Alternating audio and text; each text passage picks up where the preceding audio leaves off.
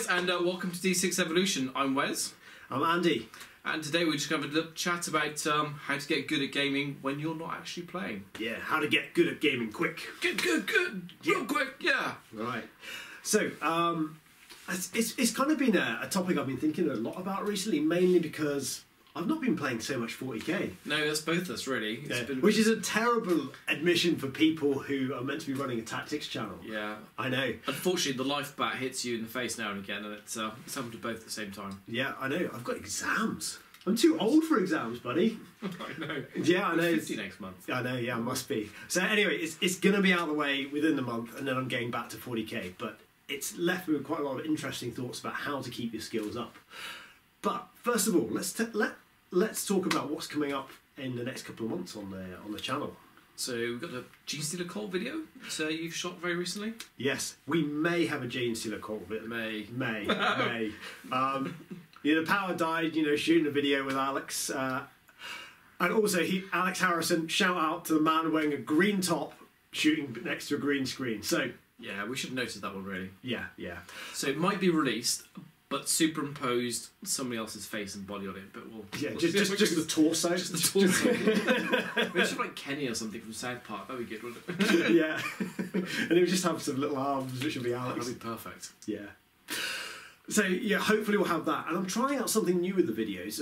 Anyone who's not watched these sort of how to beat videos, basically I take an army, like last time we took Yannari, and we don't just do a review because they're boring. Loads of people do reviews.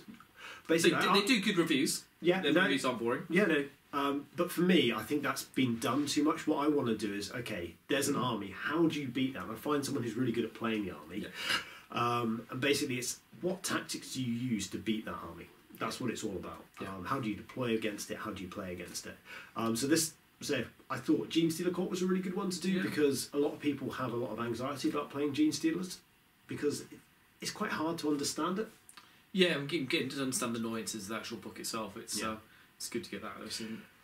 So what I'm going to do for this one is put like I wouldn't call it a player guide, but somewhere between a player guide and a crib sheet underneath the video, just in the comment section, so that people can download it. Let us know what you think if you see it. It's going to be like a living document, so when there gets updates, we can update them at the same time. Yeah, and your feedback as well. If you have things you find out as well, we can put that into that. So it's a community project too. Yeah. I think it'd be really cool. Other things are coming up. Obviously, it is very much a chaos week at the moment when we're shooting it with the new. I want to say Vigilus, but it's not Vigilus. Well, it's still Vigilus. Is it? Yes, it's Vigilus Ablaze. Okay. Anyway, so me and Lewis are hopefully at the end of the week we're going to be doing a sit and talk about what the crazy combos he's found with Chaos. He's just texting me constantly at the moment. It's like, I found this. It's non-stop. Yeah, he loves his Chaos. So hopefully we'll have that up over the next couple of weeks as well.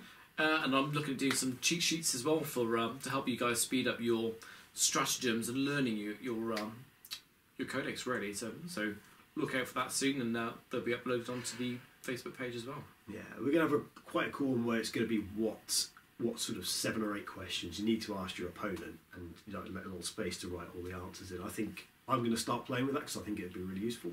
Yeah. So kind of brings us quite nicely on to how to get good. How to get good quick. We want your feedback on this. What ways have you found? There's always times in your life when you haven't played as much 40k as you want to, or that your wife lets you, or whatever. So we've been doing this recently in our practice games. Is actually critiquing each other. I found that's one of the best things. So you set up your deployment. I'm usually playing against Simon at this point, and you go, okay, what would you have done differently if you were me? Like rather than just go, he's missed that. Actually, you did miss that. You should have screened out here, or you should have done that. Or actually, you've deployed well within the threat range of my knight. Yeah, and I think having watched you guys do it the other day, it was very good that you would let each other make the mistakes first, rather than telling each other what to do. Yeah, and I think you learn so much more by actually making those mistakes, but then having that honest feedback for a player that you can trust. Yeah, and learn for those. Yeah, I think it's really good. And if someone makes a massive error and the game's clearly just going to go downhill very quickly, I think at a certain point it's worth just resetting back to the point where they could have done something differently. Because there's a lot of points in games where that one key decision pushed it a different way, and actually just reset back to that and then try it again. Just see if you can come out a different way. Well, it's maximising your gaming time then, isn't it? You get to see two different possibilities. That's really cool. Yeah. What sort of thoughts have you had? For me, I like to read where I can as well. So there's various different websites to go to. D6. So D6. He doesn't watch any of my stuff I put out, by the way. Every time we play, it's like, you can do what? As I made videos. I made our videos on this. No, I don't. Whose website do you use? So I don't necessarily admit to it, but I do while I'm painting a hobby.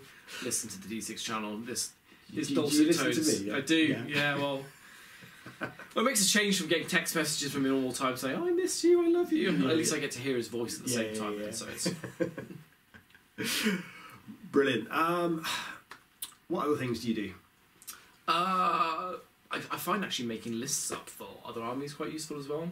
So really to try and get into the mindset of what the genestealer cult thing really is. And the only way I really find that is by actually doing something proactively with it. I can't just digest it by reading it. Yeah, I actually find making these videos is actually really good. So to prep for the genestealer cult video, rather than me just sitting there for an entire video and Alex just chatting about it, I said, right, I'm going to learn genestealers and I'm going to learn.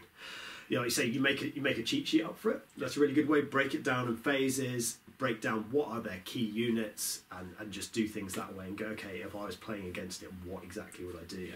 So that's the key thing I've been doing as well, actually making those cheat sheets for all the different armies, and I'm going to share them with you soon as well once I've finished off how I want them to look. You are a perfectionist, aren't you? Oh, I am, yeah.